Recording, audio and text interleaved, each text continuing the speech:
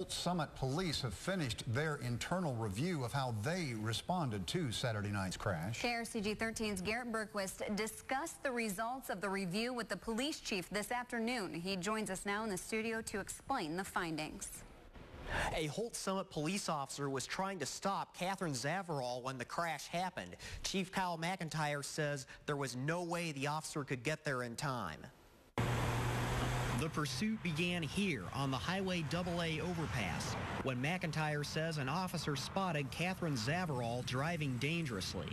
He spotted her. She was traveling at a high rate of speed. He activated emergency lights, turned around on her, turned the siren on. She had already turned onto the on-ramp at State Road AA00 at that point. Police say Zavarol went the wrong way onto Highway 54. The officer went onto the correct side of the highway and tried to catch up. Well, typically what we'll try to do is get in a position where we're ahead of where the driver is, traveling in the right direction. We'll try to slow traffic down and intercept the person that's going the wrong way. An internal review found the officer followed that procedure, but it wasn't enough. He was never able to get even with her. The closest he got was probably a good 40 to 50 yards behind her. His decision to try to warn other traffic was the best thing he could do, and unfortunately it didn't work out.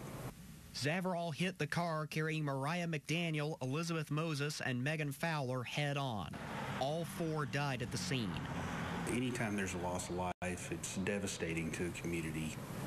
To me, this was something that didn't have to happen. McIntyre says his department is waiting for the Highway Patrol to finish its investigation of the crash. Once that happens, Holts Summit Police will review their pursuit policy to see if there's anything they can change.